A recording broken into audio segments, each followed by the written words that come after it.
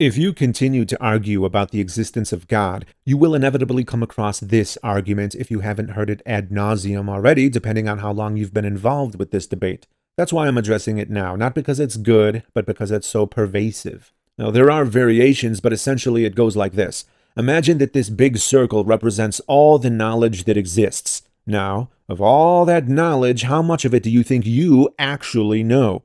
Very little, obviously. Whether you're a genius or a simpleton, because at that great scale the difference would be negligible, you're expected to accept that your knowledge should be represented by a tiny dot in comparison. So, if you can admit that of all this knowledge you only know a tiny fraction, how could you possibly say that God doesn't exist, when the proof of his existence might very well exist outside of your tiny dot of knowledge, somewhere within this big circle of knowledge, this 99.99999% of knowledge of which you are currently ignorant?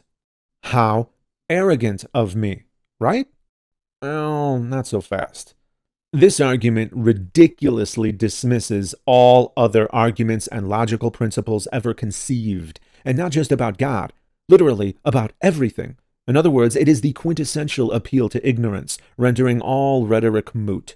For instance, let's try to use this argument against the disbelief in square circles.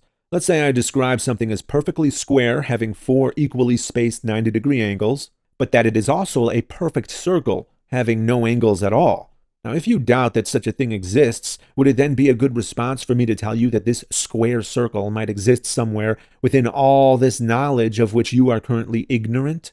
Will that convince you that the square circle I described to you is a coherent concept? No, because your inference about the existence of my square circle, as described, is being drawn not from what you don't know, but from what you do. This is why I can confidently doubt the existence of certain things. When it comes to God, it depends entirely on how you are defining God.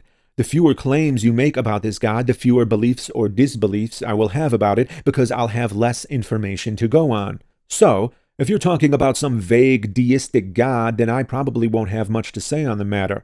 If, however, hundreds of pages of allegedly inerrant text have been written about your God, then we can deduce all kinds of things about your God, including whether or not he actually exists as described. This is where every other argument comes into play, and why you cannot simply dismiss every other argument using this gargantuan appeal to ignorance. Because if we're talking about the Abrahamic God, which we likely would be, then we certainly aren't ignorant about it.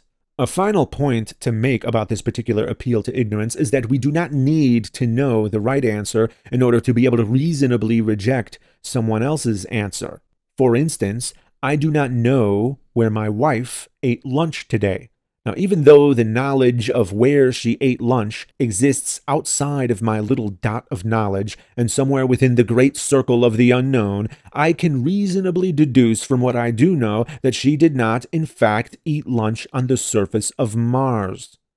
How about that?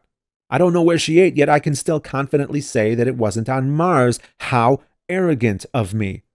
Or is it? The same line of logic applies to how atheists can confidently disbelieve in your particular description of God. This is basic epistemology, so stop using these stupid appeals to ignorance to escape the actual reasons people have for justifiably disbelieving in your particular God.